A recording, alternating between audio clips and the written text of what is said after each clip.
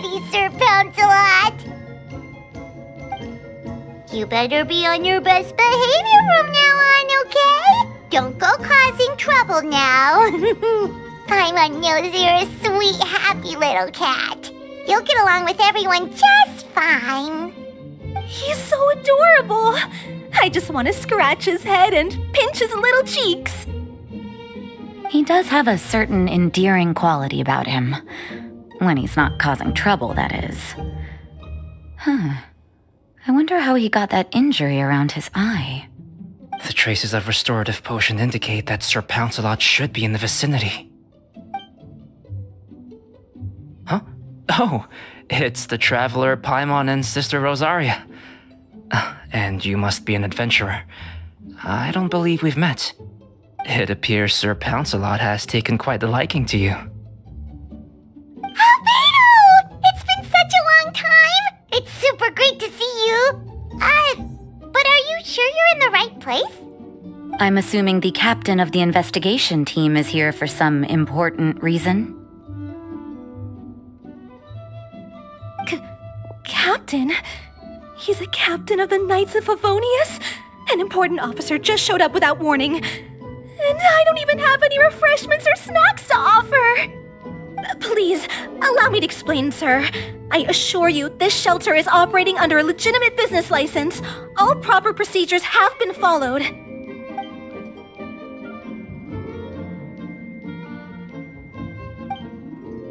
There's no need to worry. I was simply in the area helping my team address a small issue. Namely, the location of this cat right here. Not too long ago, Interim Team Feline Treatment Case Number 3, Sir Pouncelot, knocked out the weapons officer who was watching over him. He then fled and disappeared into the city. We knew we had to recover him as fast as possible. The cat belongs to the investigation team and even bears the insignia of the Knights of Favonius. If he were to wreak havoc across the city, well, that would hardly be a welcome result for any party involved.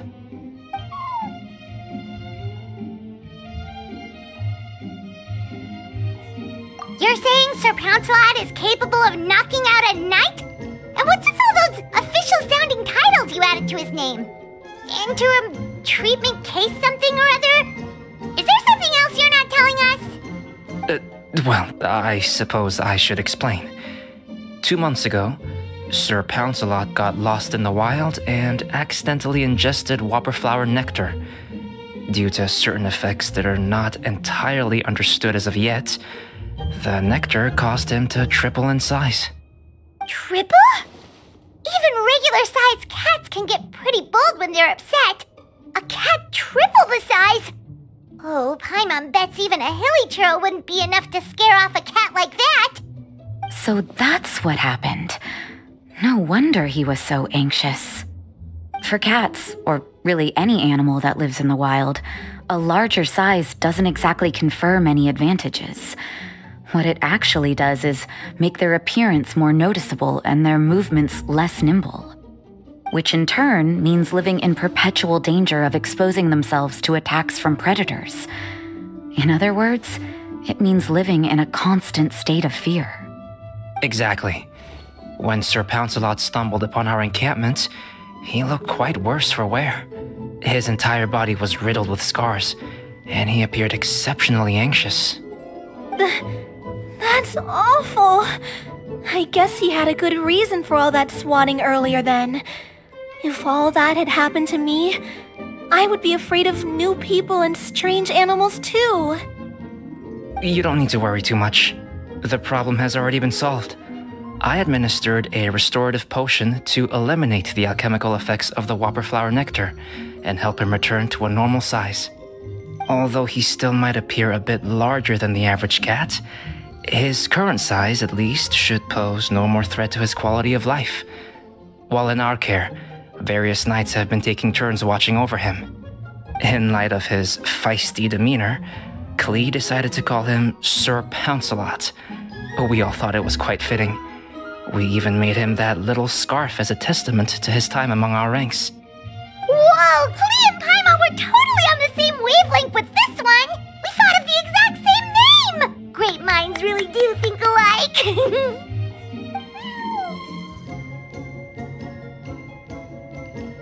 Sir Pouncelot's extreme level of anxiety and caution around people may be a result of residual trauma from the time of his transformation. You could say he was less than friendly towards the weapons and signals officers on our team. Klee wasn't around that much to entertain him either. However, it appears Sir Pouncelot has taken quite the liking to you. The knights on my team would never have imagined that he could warm up to people like this. Well, they are our dear cat saviors after all.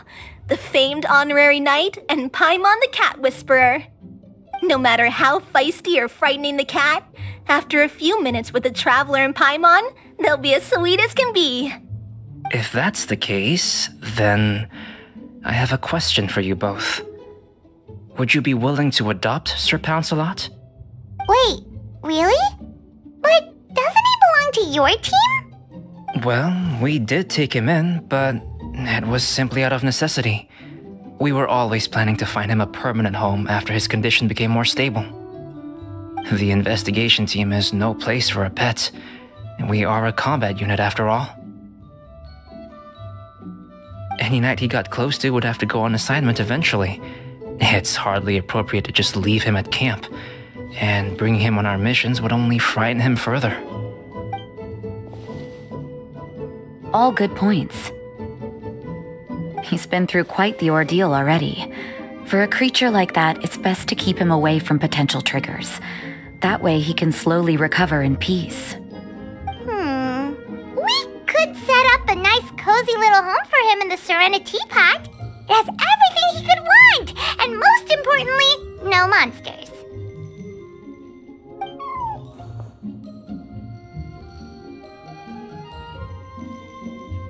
Thank you so much, Albedo! Oh, no need to thank me.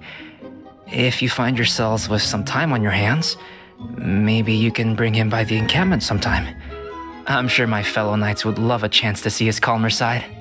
That was so touching! I can't believe I got to witness such a special moment! I do believe this counts as the Furball Fortress's first successful adoption!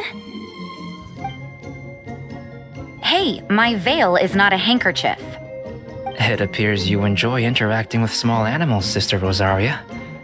I must admit, I find that a bit surprising. Paimon can also sense that you're an animal lover, Rosaria. You definitely have a way with cats. You just haven't realized it yet. After all, it's not a side of you that comes out very often. Snowball warmed up to you right from the start, and you were the one that helped Sir Pouncelot calm down back there. Oh, I didn't really do anything, though. I was just there. Ah, I've got it! I've learned so many useful tips from our dear cat saviors recently. I've decided to extend the shelter's trial period for a bit in order to go over what I've learned. With some effort, I hope I can be a cat whisperer too one day. For now, though, I'll settle for cat whisperer in training. When I open for good, what do you say we run the shelter together, Miss Rosaria? With the two of us, we could rescue every stray in Mondstadt. The sister and the whisperer working together. Almost sounds like it was meant to be. Oh, well, this errand hasn't proved to be too troublesome. It's light on work and stress. I suppose I wouldn't be opposed to your suggestion. I don't know much about rescuing stray animals, but this seems to be quite the milestone. Allow me to offer my congratulations. If my fellow knights run into any strays, I'll be sure to tell them to send them your way. Thank you, thank you, thank you! I really can't thank you all enough for your support. Don't worry, there's a generous reward in store for each and every one of you. The trial phase of the Furball Fortress could not have been more successful. When we open for good, you all simply must come to the opening ceremony. We'll cut the ribbon together. Now that's what Paimon calls a successful commission, rewarding in more ways than one. Mora, a sense of accomplishment, and of course, our special friend Sir Pouncelot! Talk about a win-win-win! Paimon can't wait for the Furball Fortress to open for good!